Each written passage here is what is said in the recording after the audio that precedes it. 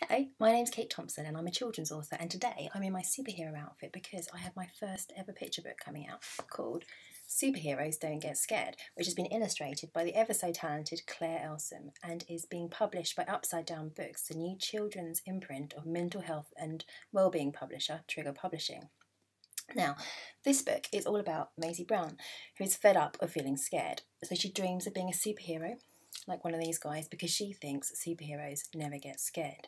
However, when she learns that all of these superheroes, and in fact everyone, get scared sometimes, and that's perfectly normal and okay, she realises there's a superhero inside all of us.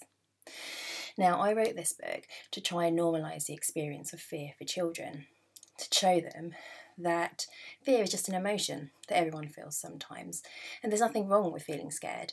In fact, fear is an essential ingredient in being brave. Bravery is feeling scared, but carrying on anyway.